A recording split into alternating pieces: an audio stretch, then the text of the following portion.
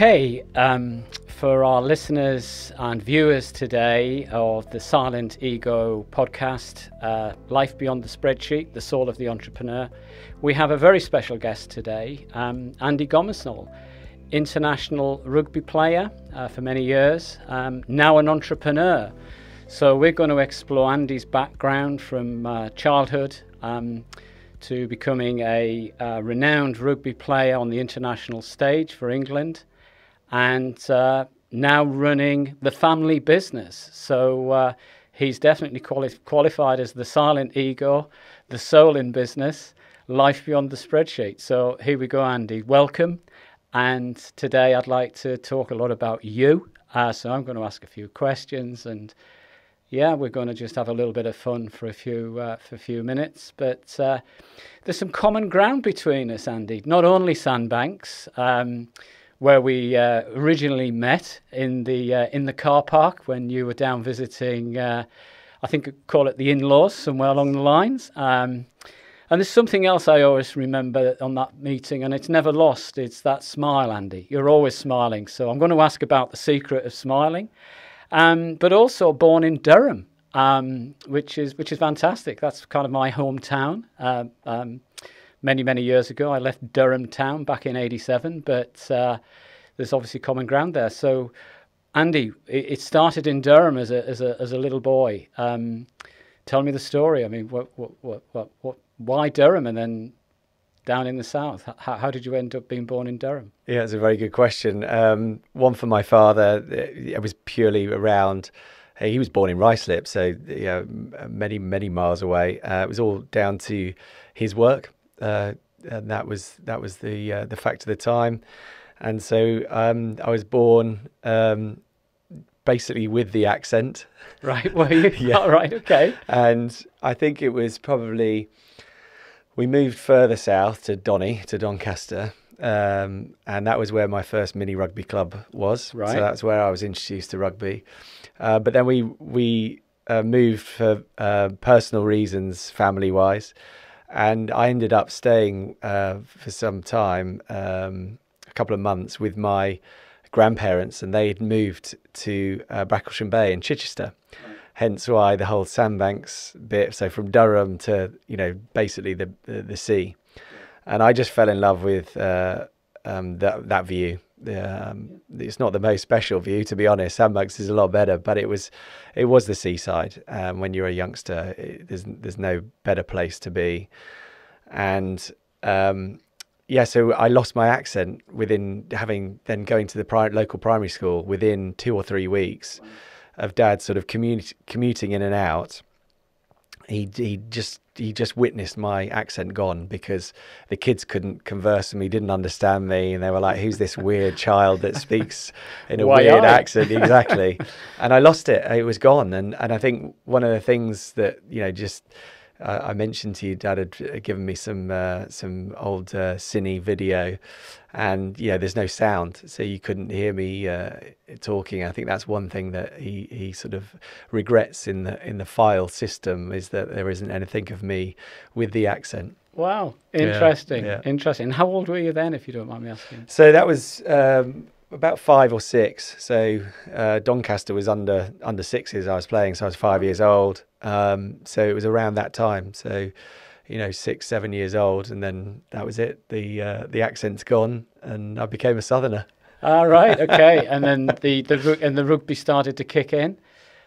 Kind of. I think certainly the bug did. I mean, I think you are massively influenced in all of these things by your parents, and certainly by my father. The two options were, my mum loved horses, so I did ride. I was a jockey, a show jumper as a young child. My mum wanted me to do it, so I kind of did, and I loved it and I enjoyed it, and it taught me a lot of lessons. And as a young child, getting on a horse it's quite, you have to have a lot of courage to do that, and then jump fences. And then on the other side, my dad's passion was rugby, loved it. He played football, but something just kept coming back to him about rugby. And I think I fell in love with the sport when Dad set up a mini rugby club when we moved again he actually helped. There was 3 dads that set up Bicester Mini Rugby Club. So it's now Bicester Village, pretty much. All those fields were the rugby club. And we turned up on a Sunday and there was just no one there. And so Dad made some inquiries and there was no, there was an amateur section, but there was an adult section, but there was no juniors, there was no minis. So he sort of set it up with 2 other dads. And I think starting something from scratch like that, you just saw what work went in. We were literally driving to training and seeing kids kicking a ball around in the street and just, saying, come to, literally down the road, come bring your boots and come and play. And it grew and grew and grew. And then eventually now I think there's sort of 350, 400 kids every Sunday going. So from zero. So I think that sort of, when you're brought up with that, you just can't help but fall in love with the sport and the game. Yeah. So you must have been, that'd be 41 years ago, am I right? Yeah, pretty much. Ticking on a little bit now. But what a lovely story, a nice foundation. So sort of quite entrepreneurial, if you don't mind me saying. Your father in those days was sort of, spotting the talent possibly in you and, pulling that together and then giving you that platform to flourish on, which was the beginning of that journey into rugby. At what point did you start to, pardon the language, but that become not so much addictive, but you've got a sense that I'm enjoying this. This is good. I'm developing. And were you aware of that at the time, or were you just out there having fun with that smile of yours, running around just doing your thing? Yeah, it's a really good question. I actually asked my dad, since retirement and just sort of anecdotally sitting down and saying, why do we do this? How am I like this? Kind of asking those questions. And I'm going through a similar period in my life now as a parent with my children. And I think it sort of dawned on me when I played as a youngster. I played senior rugby, and I realised, wow, the step up, the attitude, and it wasn't a professional game, but I could see, men's rugby versus where I was coming from. I was like, wow, there's a long way for me to go here, and I think that sort of vision of where I needed to get to and the curiosity of how to do it put me on my path to be better every single day, and just how do I get those skills? And bearing in mind, we're not talking about professional sport. I mean, the accessibility now is phenomenal. You just have to Google it, don't you? How do you do a spin pass? So, I got that from the club and connections and contacts and meeting people, and asking the question. I was always asking the question. I wasn't afraid to ask the question. And I've got it similarly with my daughters, sort of seeing them starting to flourish now. They're playing ladies hockey and they're only 14. And you can see the step up that they're achieving right now. And it's a lot of similarities in that regard. But I remember asking my dad, why am I like I am? How am I, how did you make me into this kind of beast?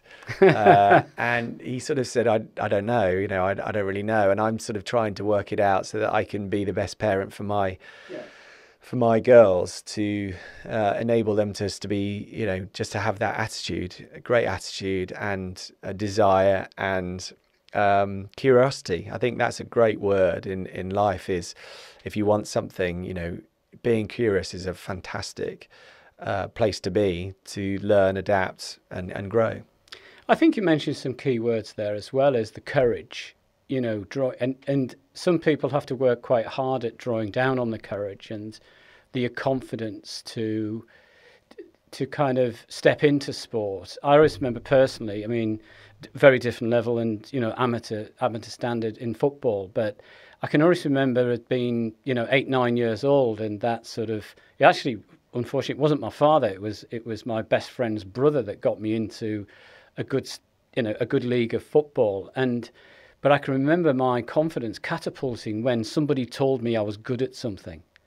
So there was that word of encouragement from a total stranger that said, you're pretty good at that and you should continue doing it. And as a young child, you kind of or a young boy, just, skinny thing, running around tackling and getting dirty on a Saturday morning, but starting to really enjoy it and like the whole sort of, I suppose, how it made you feel.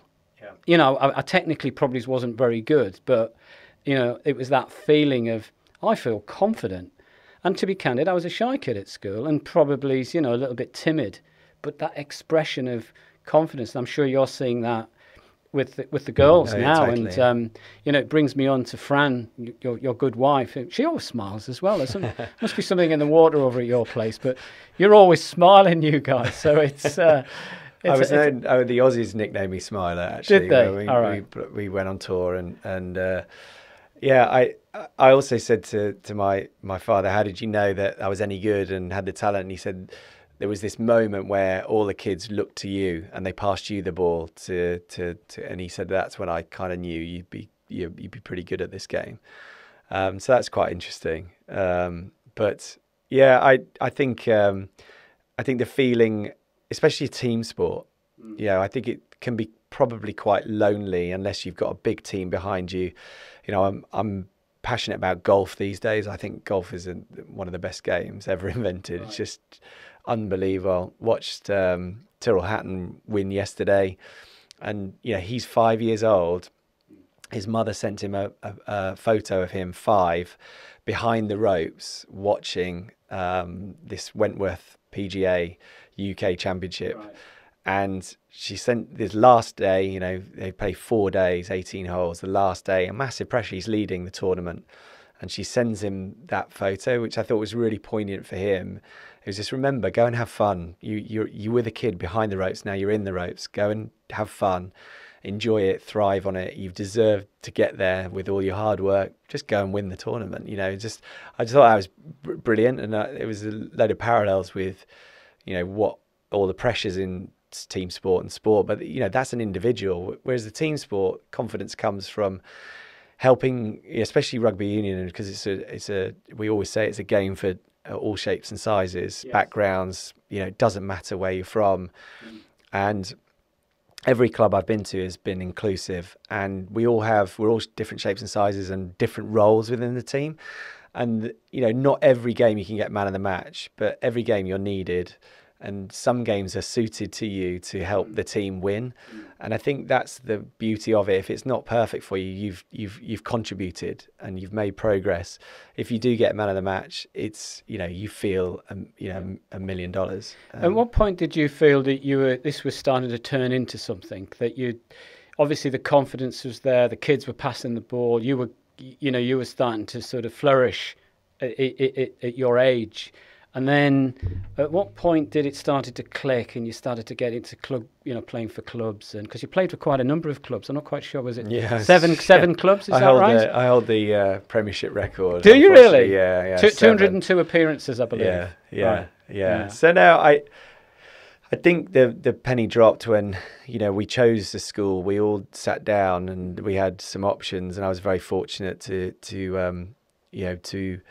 at that generation, private education, and it had a history. Private schools had a big tradition and history with rugby, and so I was really, really fortunate. And we sat down. I remember my mum, my dad, myself, and there was 3 options, and we wrote on a piece of paper which school that we all thought. And to be honest with you, I thought my mum certainly would pick one school because it was local, and she didn't. We all chose the same school. And so when I went to that school, I saw the competition. It's a lot bigger, huge competition. And I was young for my year, so I had to battle with the kind of size element with rugby. Right. Yes, I played in the position where the little guy plays, and the one that's. Has that always been the case? Yeah, it's always been the case. Yeah, I once went into a scrum and vowed never ever to go in there, and that was mini rugby. It wasn't even a proper scrum. Right. I vowed I'm never going in there. The dark arts. It's not a nice place to be. But I remember being at the school, and they were in a good way proactive with helping you achieve whatever goals you had, but making it progressive. So there were county trials, and then there were divisional trials, and then if you were good enough, you go for England trials. And I remember getting into the county at a young age, under 16s, under 15s, being a county player. But when I went to the next stage, you know, some of my peers were getting in and I wasn't. And I realized about, you know, that kick when somebody says, you know, well done, you're a brilliant player, but actually you're not good enough for this next stage. That was like, wow, okay. So you sort of dust yourself down, and some people give up, some people stop, and they keep trying and they keep failing, or you are positive with it and proactive with it. And I just remember some of my best friends, you know, will testify to this. I just went on a mission of training myself. So whatever the weaknesses and negatives were, I was like, I'm going to make sure that the next time they see me, they're going to say, wow, he's improved, and that's one of his strengths. And so the next year I went for it and failed again and didn't get in. The next year, so 17 years old, didn't get in. I'd made the step up to divisional, but for England trials, you know, wasn't good enough. And then at 17, I failed again, couldn't get in. So I had one more year at sort of under 18s. I remember the divisional trials. It was a place called Castlecroft in Wolverhampton, where we'd all go. You know, it was a level of huge investment and professionalism, actually, when the game still wasn't professional, because this is in 92. This is 1992. Yeah. So the game only went pro in 95. So there was a real pathway even then. And I remember the team was announced and for England. So I was in the trials and they made me captain. Wow. So so I was like, oh, from zero to hero, yeah, so to speak. Well, sort of, yeah. I mean, that's when the hard bit starts. Yeah. So there's a sense of massive responsibility at that point. As well as you've achieved your goal and you've got in. And that year, we had a good team, good year group. And the team had not won for the Grand Slam for, I can't remember how many years. It was some years, 11, 12 years in the schoolboy records. And we were the first year to win it, the Grand Slam. So that gave me immense pride, but also just realised, you know, you can do it and you can be successful. It's interesting pulling from that, Andy. It's in some respects the story so far is that your father created an environment. You know, your parents had a real influence very early on in creating that environment. Both, you know, obviously this was not a deliberate plan. It was just, you know, you were in it. But how you've demonstrated that resilience, that relentless pursuit, it's like all things, isn't it? You see you on the pitch, you know, on the day, and you've made it look easy. But the journey, the story behind the scenes is not easy, is it? But equally, how you built that resilience, that bulletproof confidence in your mind that if I keep trying and trying and trying, I'm going to get that break. That's the first thing. So, you know, so that mental conditioning, that confidence, but still, you know, you still weren't sure. And then all of a sudden you got the break and it started to move from there. And there's that next pillar goes in of courage, confidence. Then you're now in a situation where you can, you're developing the ability to play at a better level, but you're in the environment, but you're still earning your place. Because there's a fine line, isn't there, here coming, that you've got to stay on top to be picked fundamentally. No, completely. I'll never forget of that generation, the England team wore purple tracksuits. I mean, they're quite unique. I mean, full, you know, the real old school tight tracksuit bottoms with the beautiful red rose, and it's purple. I mean, they were extraordinary colours. And when you're playing the school, you know, the other schools, and somebody turned up, you could sense they were in a school, but they had a purple bottom tracksuit, and you were like, they've got an England player. And I always remember, I want this purple tracksuit. Wow! And that year was World Cup year, and they changed the tracksuits, so I never ever got a purple. I never ever got one. Yeah. They changed them to these World Cup shell suits. They were horrific. Yeah. So I never actually got a purple. And when we were in the kit room at the end of my career, the kit man said, "I've got a purple tracksuit in you. Do you want it?" I went, "No." I didn't get one. I didn't deserve, I didn't deserve it. I got to earn it. I can't just be gifted it.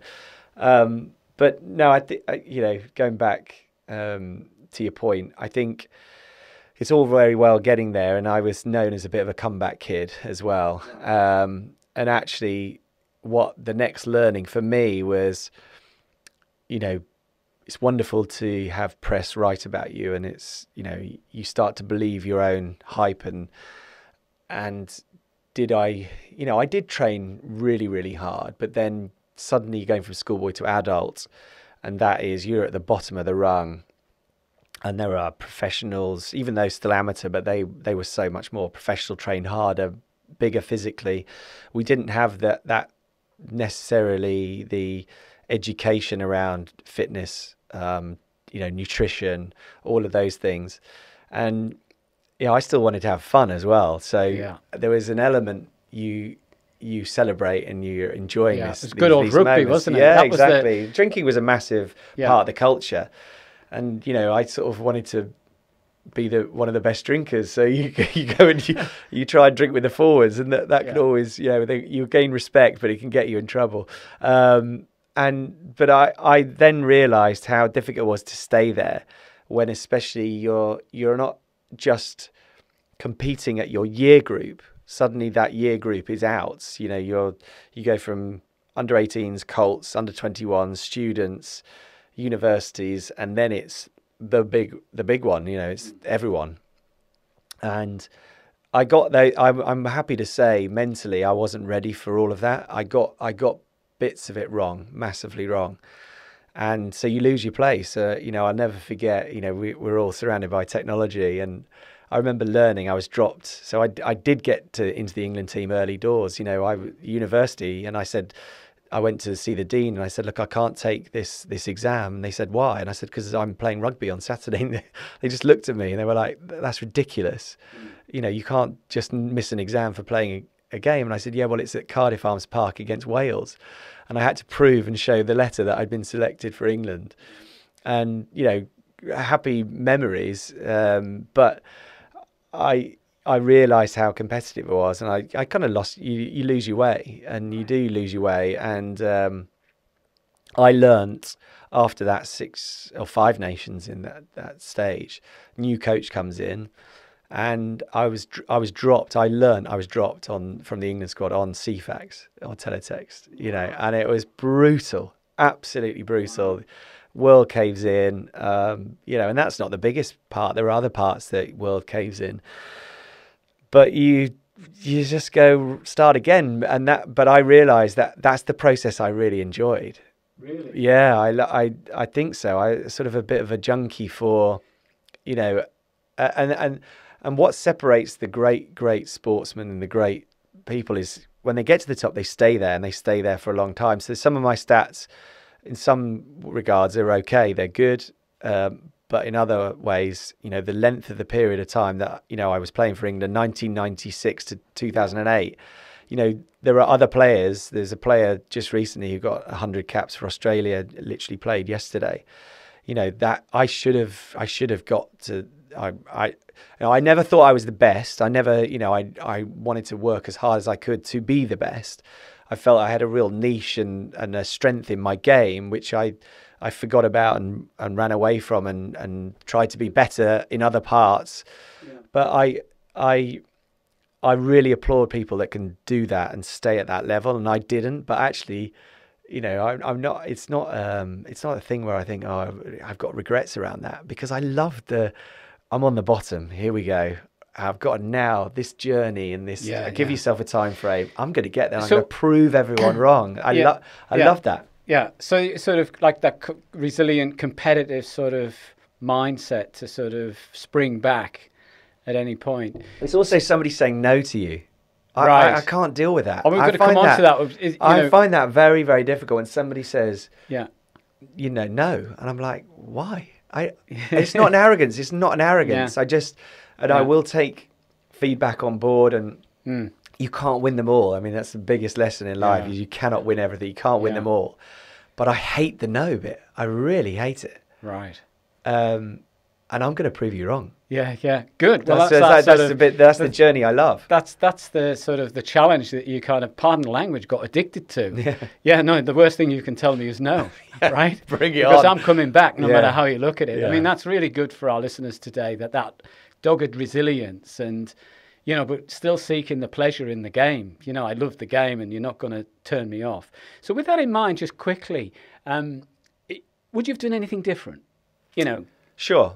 would you have done anything different? Now you've retired from the big game and... Yeah, of course. Absolutely, 100%. I don't think anyone's perfect. And I'm not stubborn enough to say that. My wife would disagree. But I promise you I'm not stubborn in that regard.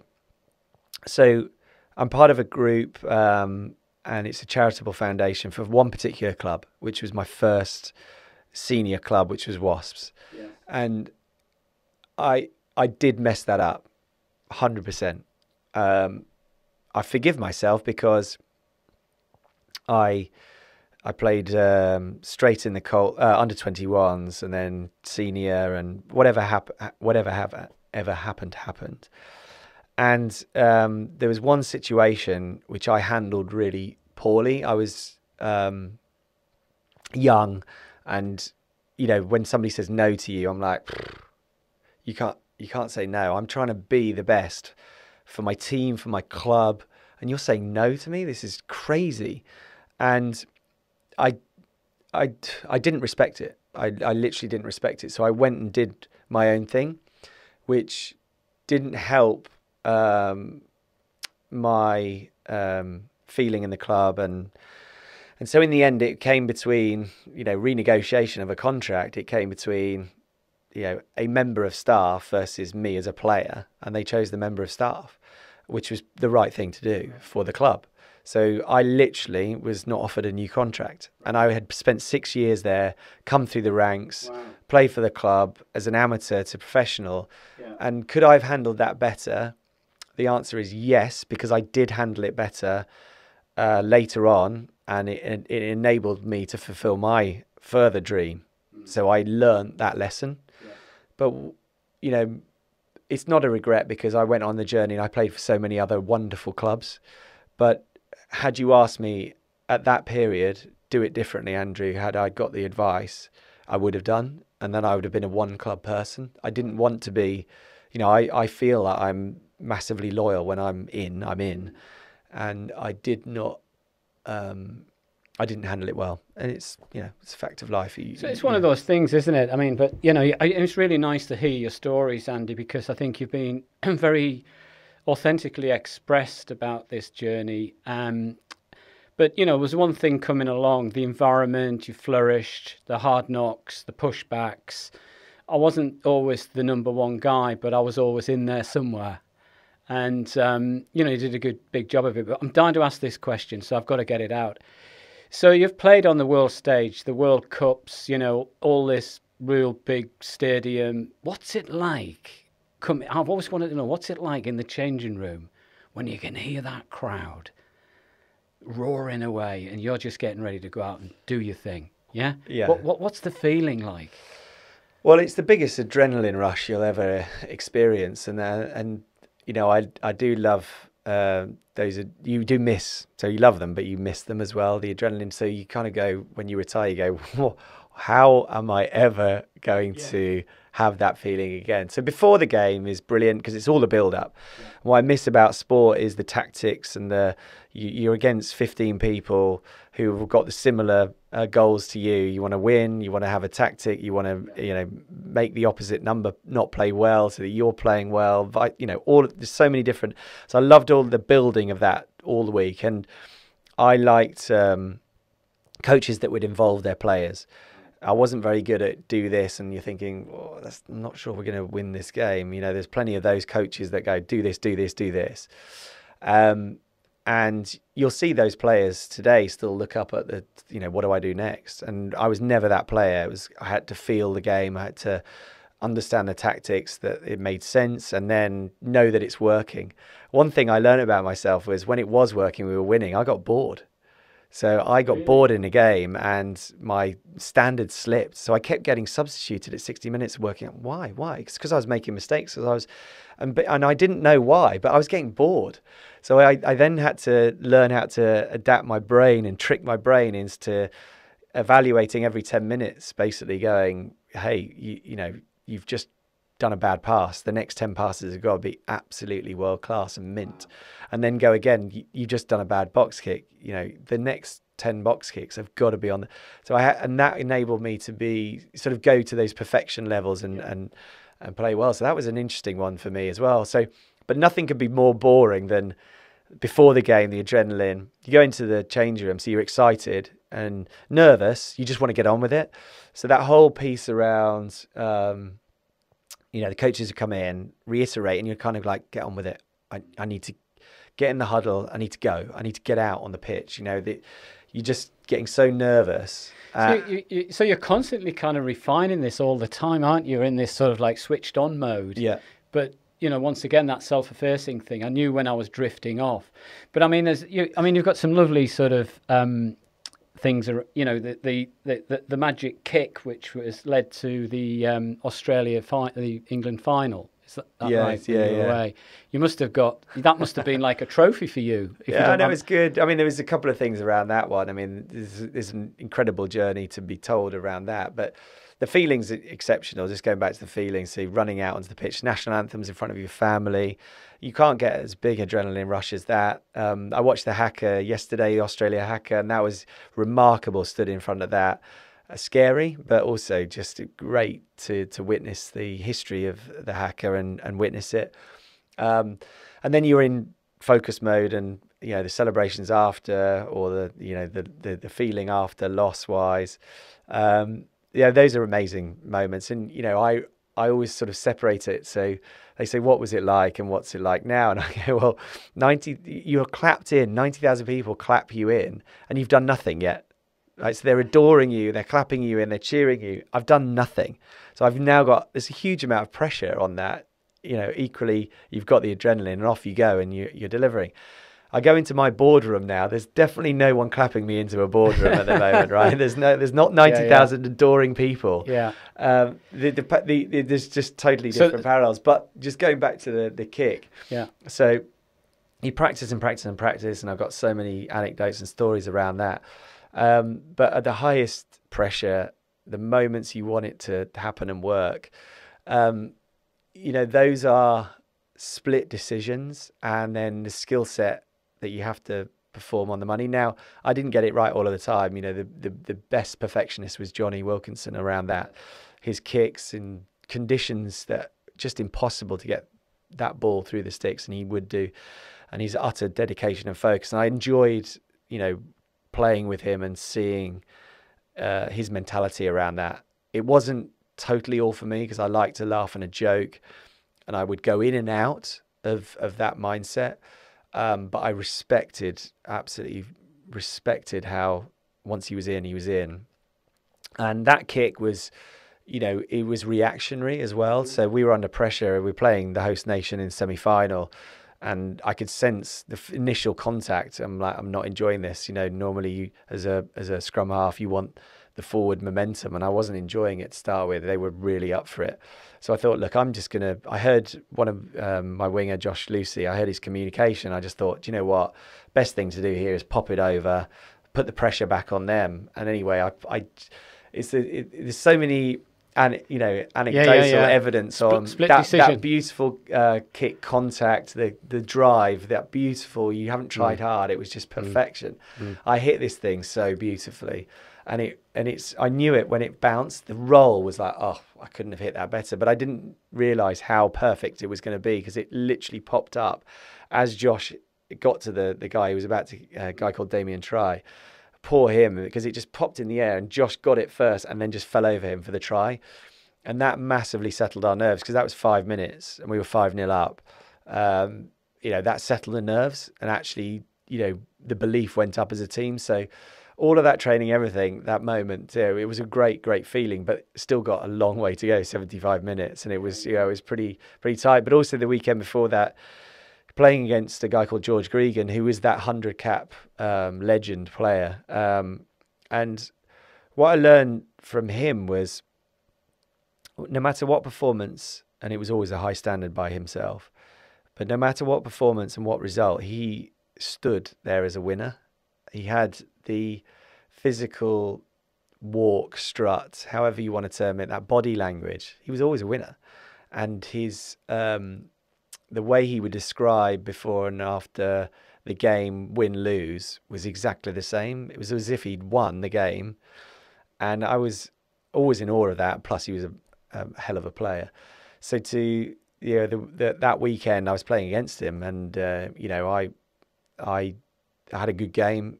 I got to him, which I was pleased about in terms of he was untouchable at times, and being on top as a forward pack, it helps you. So I'm thankful to those guys but it was kind of when we won that game, I was like, from going from under 18s being captain, and I've done it, that felt a moment as well, because I'd lost against Australia many times, made mistakes, shoulder barge somebody, just being an idiot. It's a theme and the here. penalty goes over, we lose the game, and it's my fault. It's a theme, isn't it, Andy? It's yeah, sort it's of like coming theme. back from making mistakes. Yeah. I'm in the business of coming back from making mistakes. And not being frightened. I think courage is not being frightened to make those mistakes. Well, this is it, isn't it? Failure is a good thing, isn't it? And the best men are made of it. And I'd classify you obviously as a hero of that generation of rugby. And some lovely stuff here. But just quickly before we move on to you're now an entrepreneur, running N2S, which is the family business. But I just want to get this story kind of correct in my mind. It was the Gloucester signing. There's a bit about the suit. Can you just, for our listeners and viewers, just talk us through that? Because that's kind of quite funny, actually. Yeah, well, one thing about the England era, Clive Woodward, 2003, we were always well dressed. The grey suits when we won the World Cup, we had great sponsors. So I remember signing for Gloucester and thought, I've got to be smart here and well dressed. And so I turned up in a suit, and nobody at Gloucester had ever turned up in a suit in terms of a signing. So I was trying to portray utter professionalism. And anyway, it's still a rugby club full of blokes that want to take the mickey and good pranksters. And so I had my kit on, did the photo on the pitch, and came back, and there was no suit, no car keys, and no car. I found my suit was sellotaped to the ceiling, and it was a high ceiling, so there was no way of me getting it. So that told me that I didn't get my dress code exactly right. And then they parked my car in the local superstore somewhere around the corner. So I was about to ring the police, and eventually everything came to light. No, it's our prank on you. Welcome to the club. So I knew I was going to be in a good banter, good club, good, because team sport and I think culture is massive, and same in business. Those kind of culture make you feel at home. All of those things make you thrive. Culture is everything. So I knew I was at the right club at that point. So now you're, obviously out of rugby, retired into now running the family business, N2S, so leading the forwards, but in the business world. So what was it like, just quickly talk, coming away from that professional rugby status into fundamentally, running a business?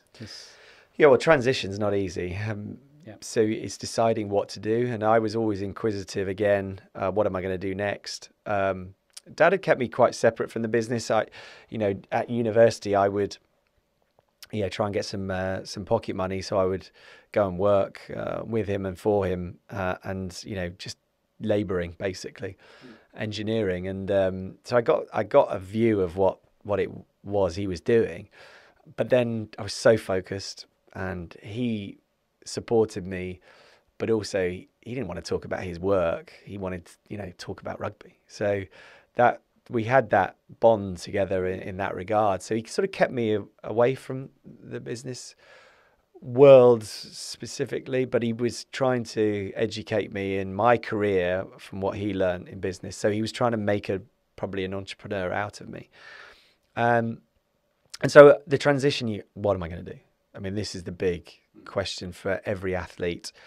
But I'd align it to any walk of life. Whether you're military, these guys are going, institution, and then suddenly I'm making a decision to step out. What the hell am I going to do? And about working out your transferable skills and actually find a place that's going to be a happy home for you, that you're going to thrive in. Because the beauty about team sport, military background, is decision makers, not frightened to make a decision, and not frightened to get on and just do it. And in sport, if you don't do that, you're going to fail, literally. It's interesting, Andy, just interjecting there, that one of the big challenges that I come across with EgoStream, which is my business, with leadership, is indecision, decision dysfunction.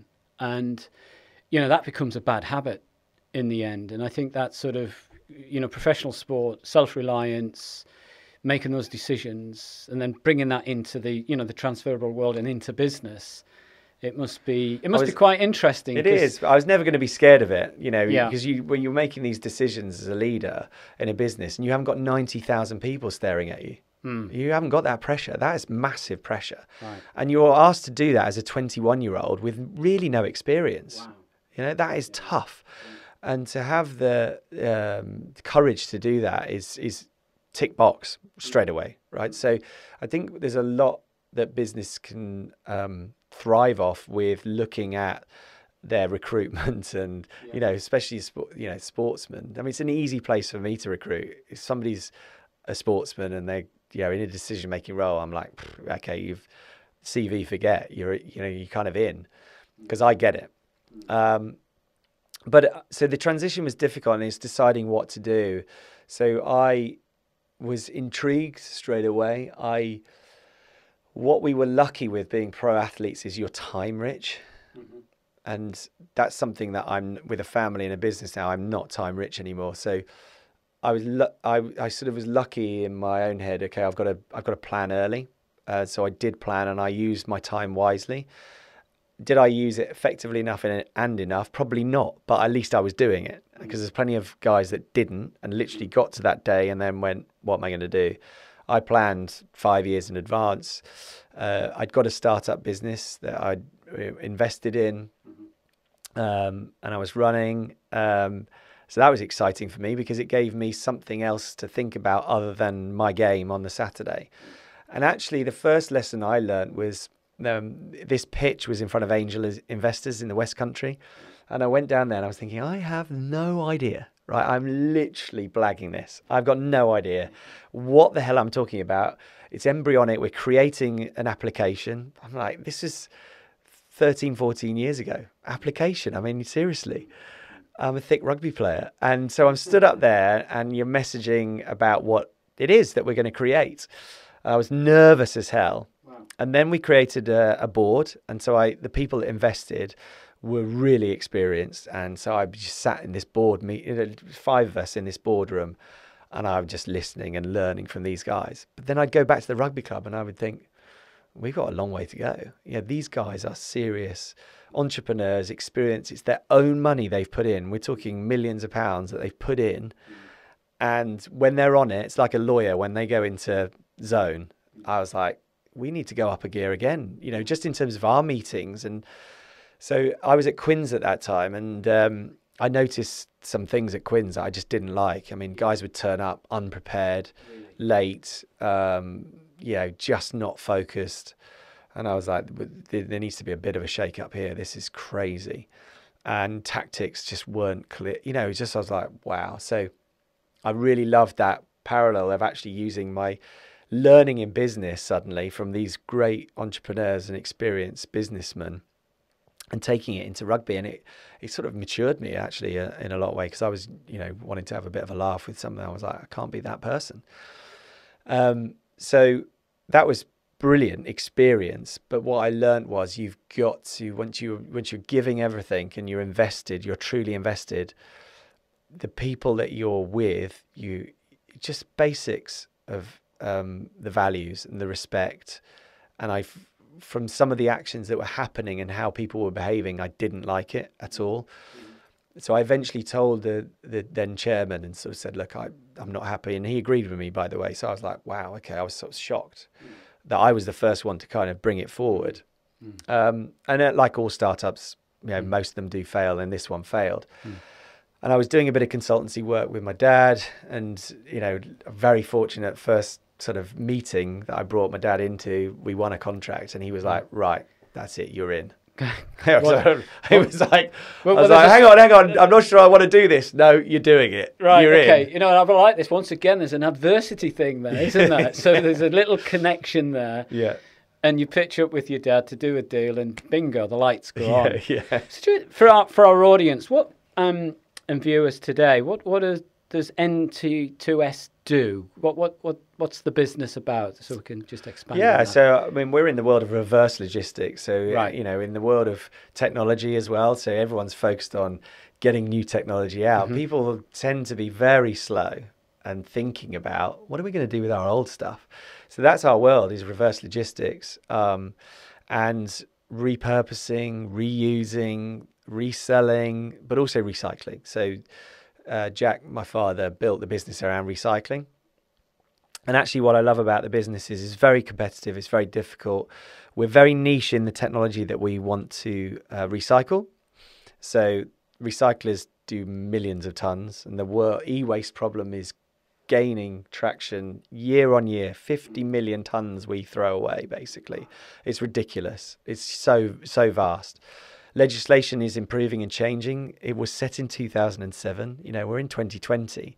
Legislation for 2021 is changing, so that's exciting. But the way we've done it has been harmful for the environment. We put stuff in landfill, not great.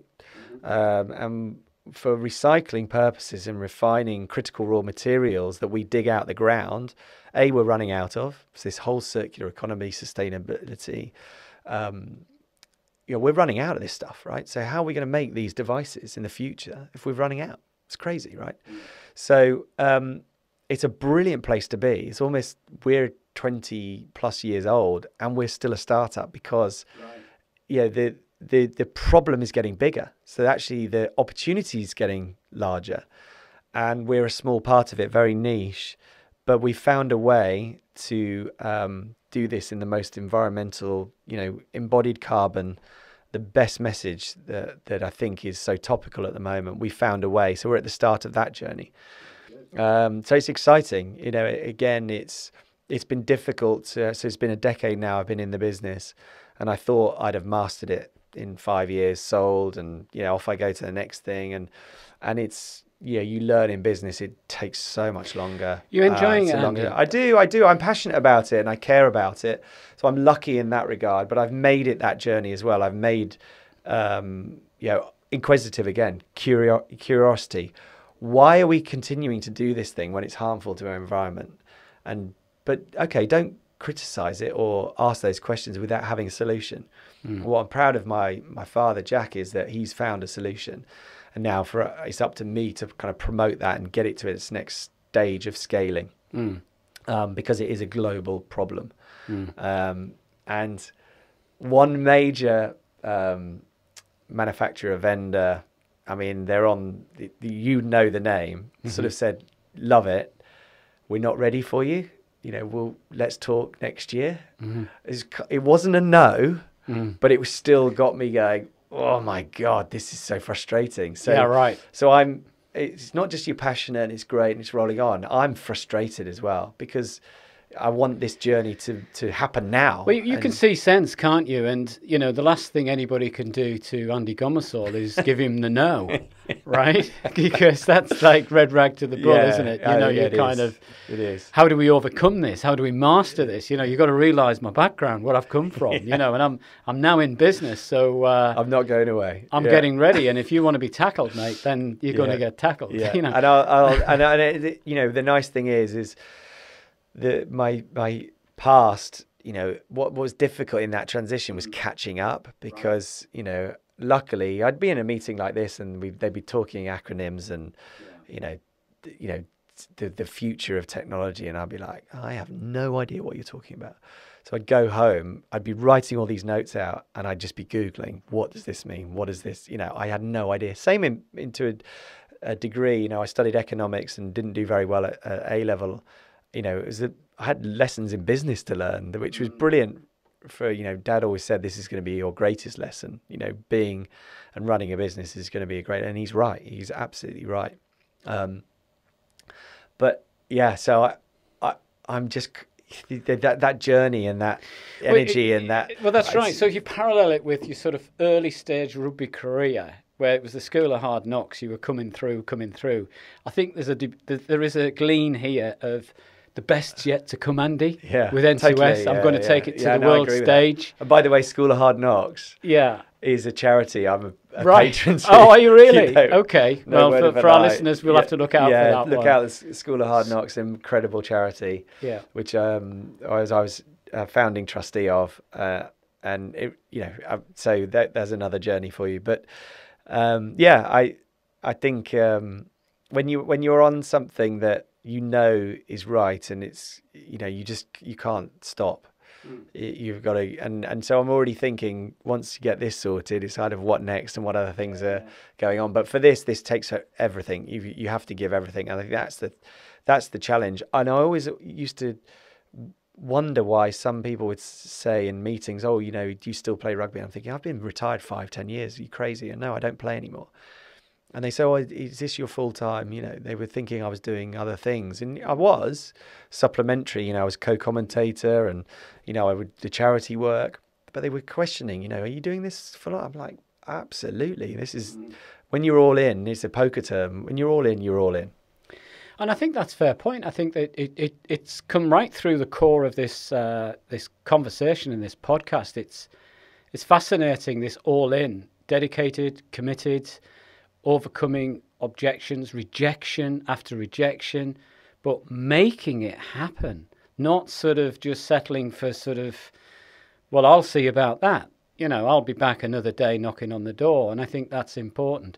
But just coming back to the business, what with the economic times we're in right now and this pandemic and everything, and corporations, kind of losing their office and home working, this must be now a very good opportunity for you. Yeah, it's a great opportunity, but it's difficult to get to the people that are decision makers, finding the right people, because we're covering sustainability, environmentals, but also just the technology, how people are productive and using it.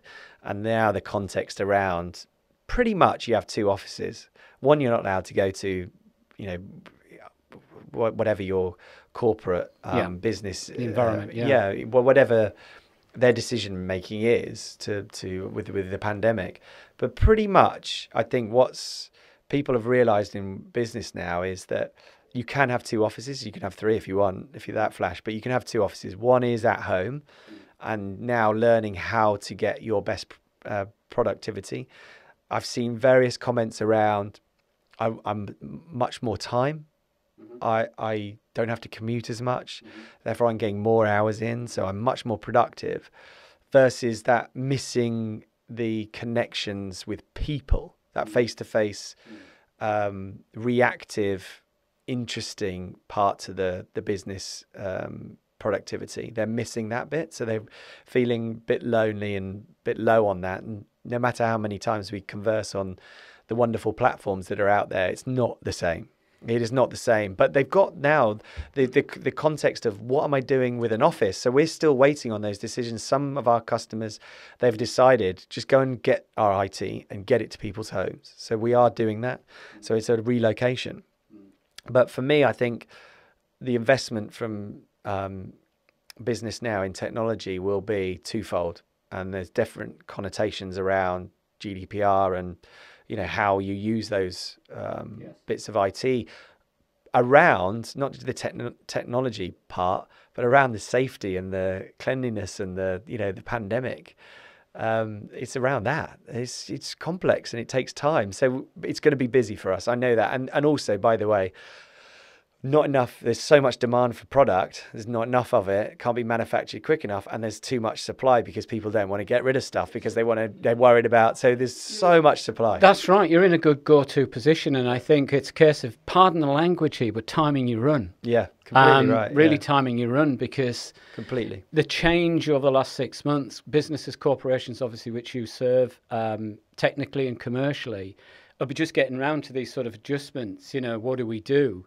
And it's there in the priorities somewhere. So we can only see that, once again, the best is yet to come, which is fantastic. Yeah, no, but for me, it's the agenda. Yeah. So don't just leave it, as a museum for the future.